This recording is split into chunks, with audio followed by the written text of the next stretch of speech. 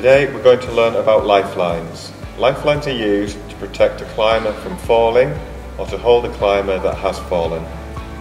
Lifelining can be done a number of different ways. On Oxalis tours, we usually operate the lifeline from the top of the climb using a pencil gree-gree. When using a gree-gree, it's important to work out the climbing side and the brake side.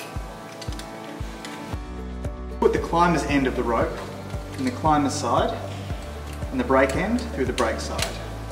Attach it to the carabiner. Check that the carabiner is locked. Visually inspect the gree-gree to make sure it's properly applied, and then pull the climber's side of the rope to ensure that it locks up. Lifelining relies on using friction to control the rope. In an emergency, you can use an Italian hitch, which also demonstrates the principle. So when we're lifelining, we have the climber's side and we have the brake side. At all times we must control the lifeline with the brake side and never let go of it. So when the climber's going down, we can simply feed the rope through the knot and it pulls through. We can then slide the hand down and repeat the process. At no point must I let go of the brake side. This knot will continue to slide out of control. We need to make ourselves safe at the top of the pitch. So we use our cow's tails to clip into the chain. Next, we're going to prepare the rope. So first, we put a stopper knot at the end of the rope so that this will not come through the gree-gree accidentally. It's important to pay out all the rope, make sure there's no knots, inspect the rope for any damage, and so that when we are lifelining, the rope will pay out nice and smoothly. When we are ready, we attach the lifeline to the climber. We do a visual and function test of all the equipment. Position ourselves safely so we can see the climber and the ladder.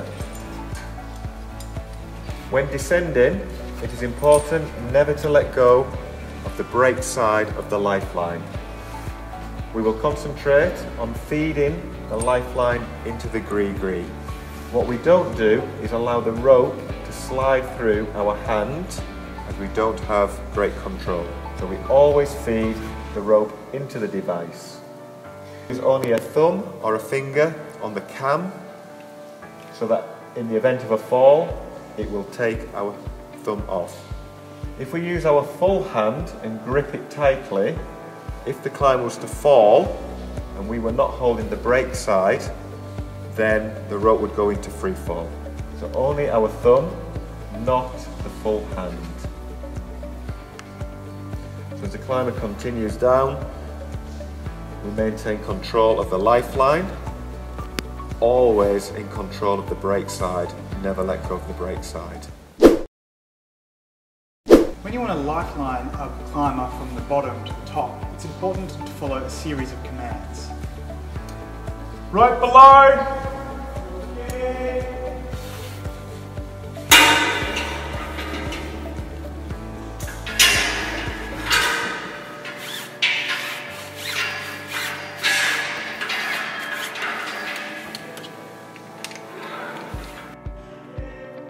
Taking in.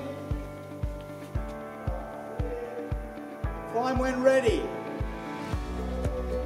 Okay.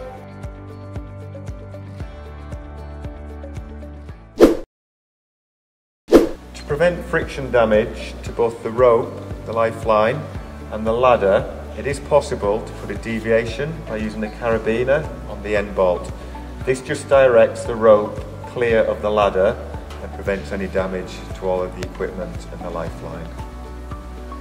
When the climber comes to the top, simply control the lifeline as before, but if necessary, pay a little bit of slack so that they come to a place of safety before we take the lifeline off. Alternatively, we can unclip it from the deviation.